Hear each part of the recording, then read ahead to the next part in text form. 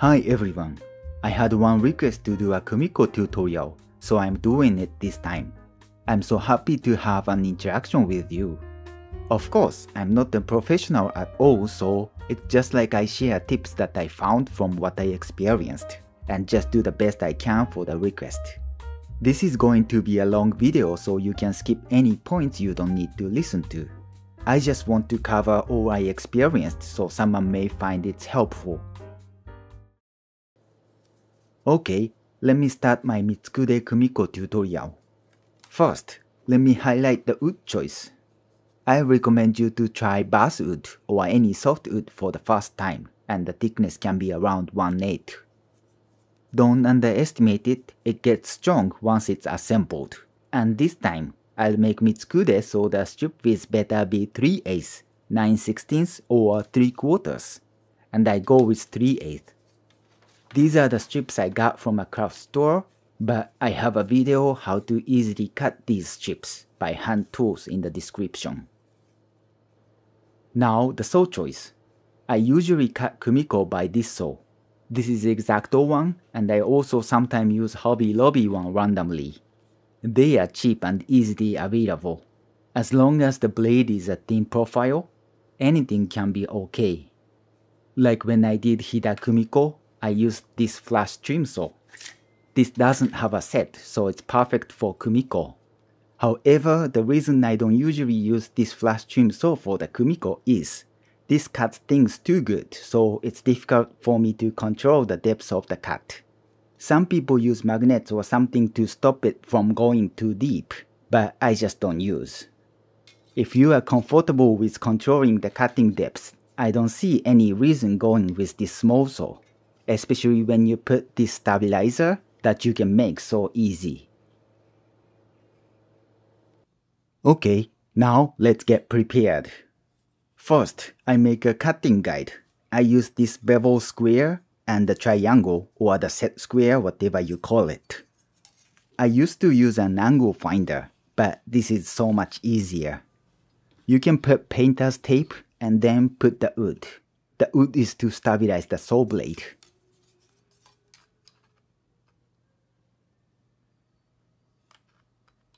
Then, this is my workbench, and it's an oak board from an old cabinet door.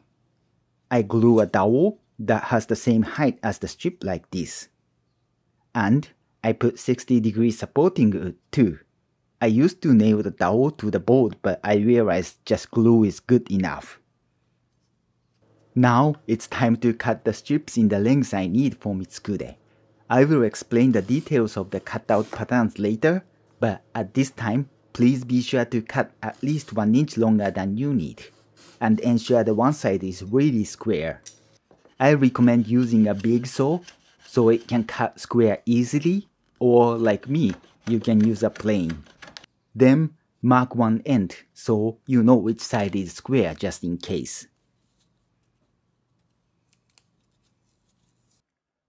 Okay, before fabricating pieces, let me explain what kind of pieces you will need.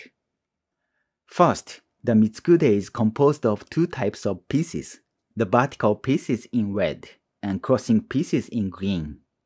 Just so you know, the crossing pieces look like they need 2 different direction cutouts, but they are actually the same. And I like to set 1 inch and 7/16 as an interval.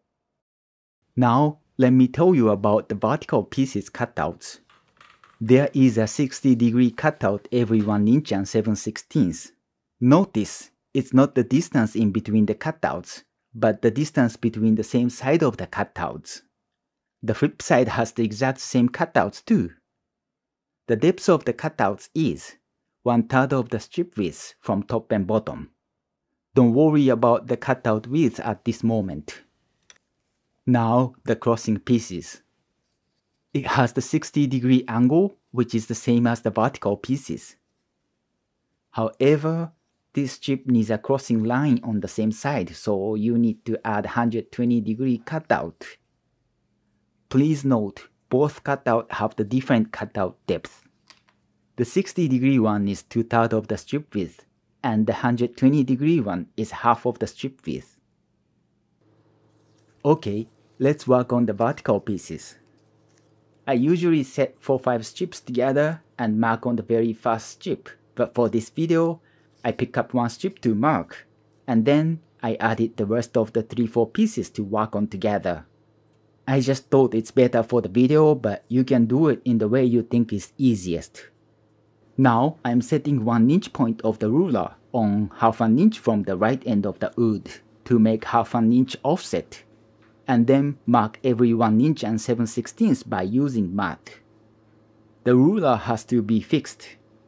In this way, even when you happen to mark a little off somewhere in the middle, it doesn't affect other slot locations. If you want to measure a piece longer than the ruler you have, like me now, always use 2 points to be sure it's the good position. And now we have to find the cutout width. It has to be the wood thickness divided by a square root of 3 times 2, and for the 1/8 of an inch, it's close to 0.14433756792 inches. I know Imperial System doesn't do well with decimals, but it's somewhere between 9/64 and 5/32. However, every wood strip has a small difference even when it's labeled the same 1/8 of an inch, and depending on the material and its softness, the slot width should be different. Like basswood can fit in a real tight slot, while maple doesn't. So what I do is, like the picture, I use a different part of the measure line like left, right, and middle part of the line to find the best one by testing it a couple of times. For this process, as long as the interval marking is accurate, you can use it as a reference and move the ruler to mark every cutout width. Now I can set the rest of the pieces to mark the diagonal lines with the jig. But before doing it, please be sure to mark the first mark position on the flip side like the picture too. This is going to ensure both top and bottom sides are starting from the exact same point when you mark the flip side.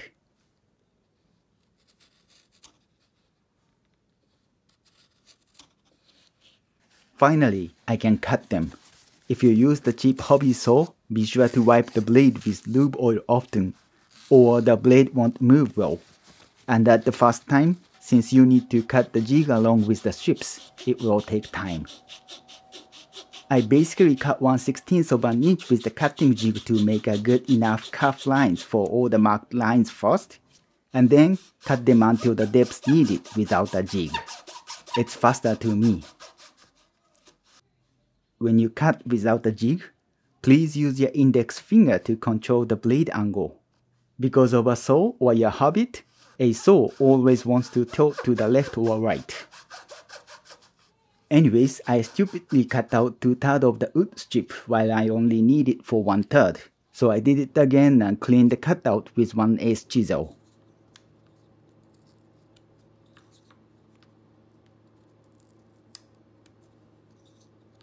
Once you are done with it, now do the flip side of the vertical pieces. Remember, I put the mark for the first cutout line so I can measure everything from there. Just to double check, I still measure from one end, just like I did for the other side. Then I did the same process of the measuring and cutting to finish the vertical pieces.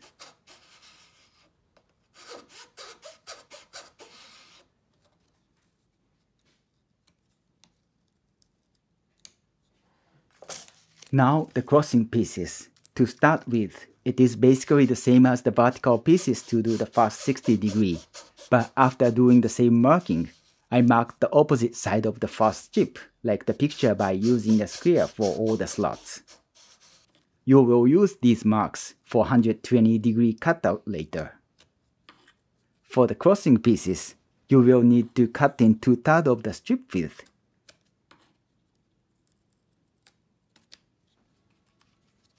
It seems like I did a good job for this cut, but let me tell you how you can correct the width of the cutout as long as it's narrower than the actual strip width.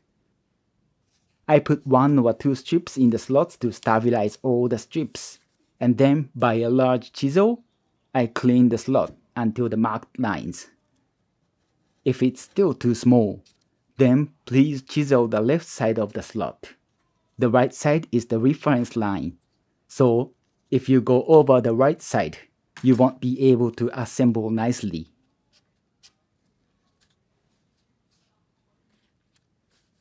After finishing all the 60-degree cutouts, now you need to modify the jig.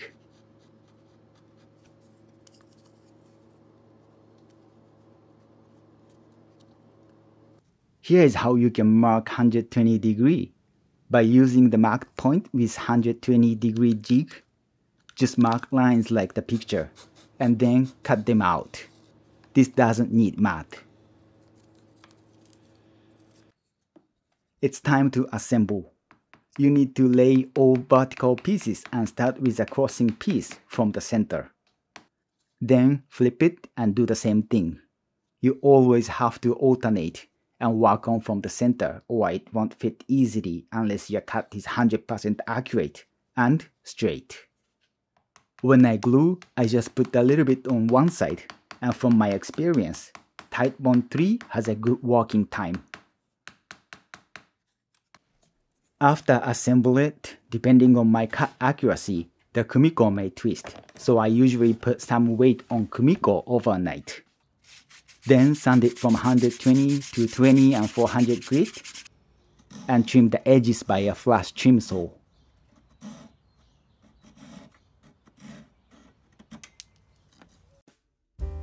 Now it's done, but let me tell you the size of Kumiko once again for where you want to embed this. Here's the reason why I like to set my Kumiko interval as 1 inch and 7/16 for 1/8 of an inch strip. When you do 1 inch and 7/16 Kumiko, the width is a super tiny bit shorter than 1 inch and quarter. So it's easy to calculate the width of the Kumiko. If you use 4 vertical strips like me, there are 3 triangles in between, so the width should be 3 inch and 3/4. I know the actual width is a little shorter than 3 inch and 3/4, but see the both ends. It has 1/16 leeway on both sides, so it's actually a little bit wider than 3 inch and 3/4. That means you can sand or shape the Kumiko a little bit to fit snug where you want. With this logic, to calculate the width, you can try up to 26 vertical strips. Actually, for up to 13 vertical strips, you can add 1/16 to the width. In my case, 3 inch and 13/16, so you don't have to sand down a lot. That's pretty much it. I hope you won't feel making it is as difficult as explaining it in a foreign language. And I also hope my explanation doesn't confuse you further. Thank you so much for watching. I would be happy if you liked the video and happier if you subscribe to this channel. If you have any suggestion to my video, it's also welcome. See you!